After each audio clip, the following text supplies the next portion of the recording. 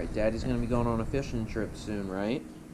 Okay, can you say good luck, Daddy? Good luck, Daddy. Hope you catch some fish. Hope you can catch some fish. Okay. Can I kiss?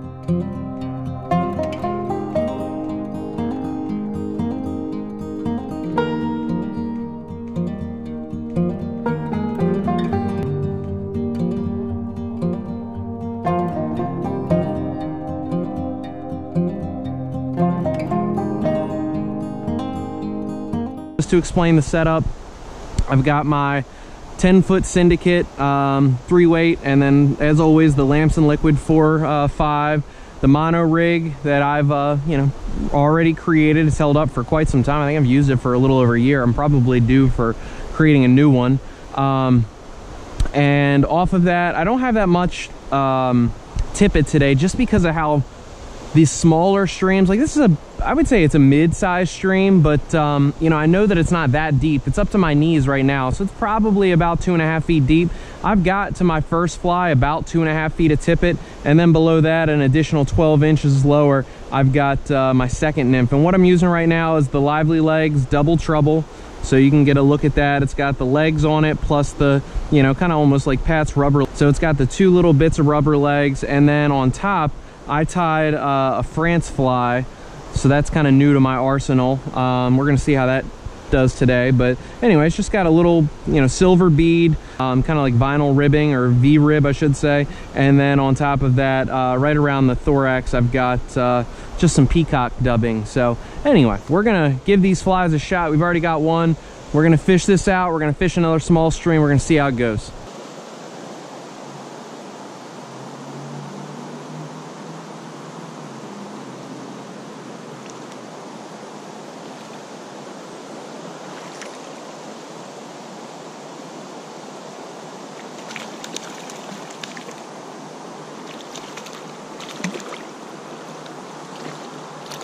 Whoop. All right, so this is one of my first wild trout out of this section of the stream. I've only fished it twice before, and never for any good length of time, but this wild brownie took the Double Trouble barbless hook. Gorgeous little fish. We're gonna get him back. Cool. So I knew that this was a Class A. I knew that it would likely hold a good number of trout, hence why it's Class A. But again, not really having fished this with much success. The water's a little high, but everything in central PA is a little high. I mean, they've gotten a ton of rain this week, so we're just trying to hit some of the softer spots of current and see where these fish might be holding. That guy was sitting up in a softer pocket right off the foam line. As they say, foam is home, so if you look at the white foam on top, you want to guide yourself towards casting into there. I prefer to sometimes cast off to the side of it, so just on the inside or just on the outside. I usually go inside, middle, then out. That's usually a good way of kind of picking apart the water. But you got this obstruction above. It's taking all the bugs right down in the same spot, so that whole channel right up in here is a really good area. And then right up here behind this rock where it gets 2 little pockets of seams.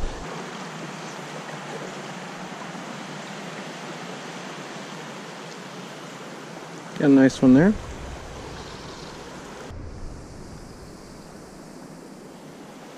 And he too took the Rainbow Warrior.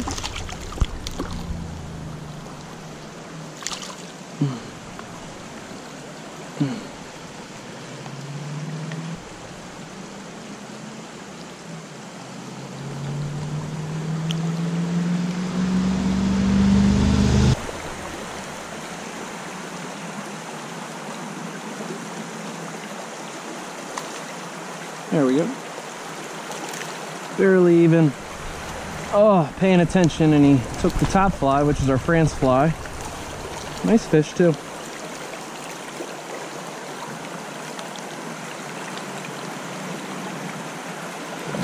I mean, you gotta give it to the fish in this stream. They always have beautiful colors. Just absolutely dulled up. They're always nice and yellow, super orange fins, red on the back, and then there they go.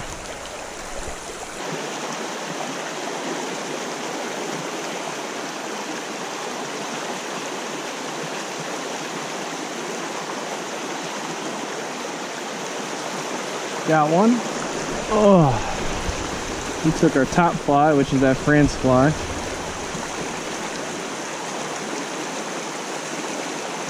So a little guy, but pretty. Oh, and he's back in the stream.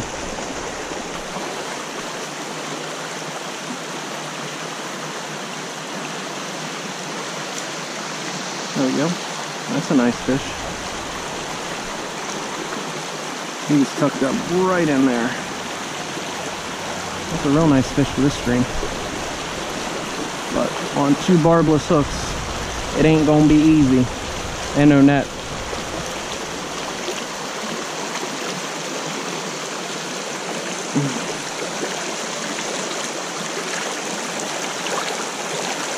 Alright, we did get him. So, not great, but a good fish. Probably 9-10 inches.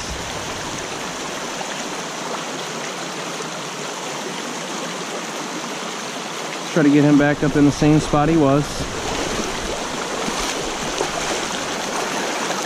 There you go, bud.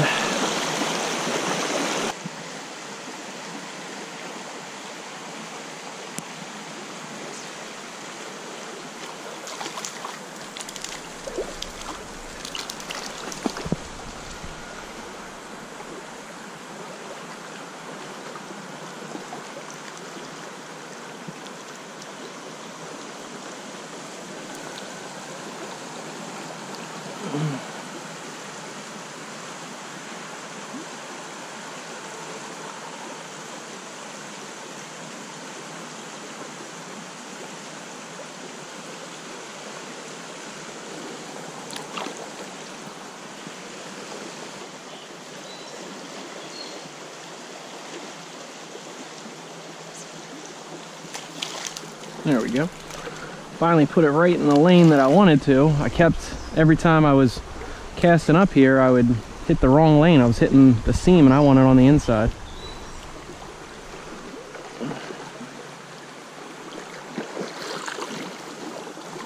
So he's got me caught up in the weeds now.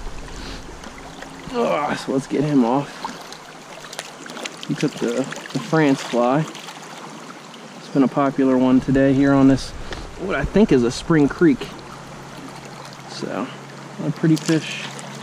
There he goes, back in, and retrieved our fly.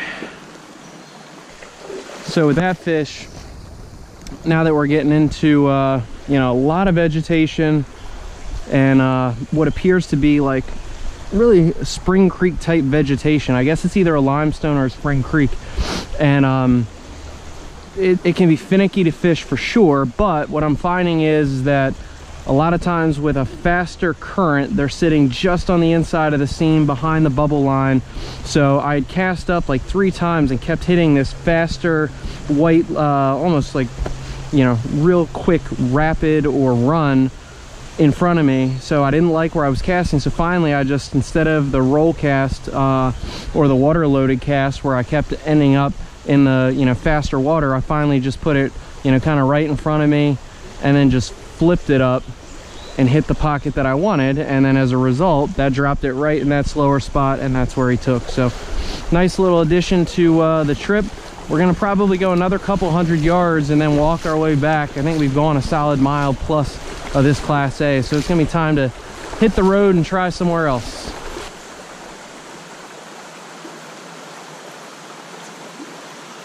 There we go. That's a nice fish. Looks like he took the France fly too. I'd put on a crest bug just because of the fact that this was, you know, limestone influenced. I figured there had to be fish that would be eating crest bugs, but I'm yet to catch one on a crest bug, even though I put one on. So, another nice fish. France fly takes it down. Okay. There you go. Back he goes.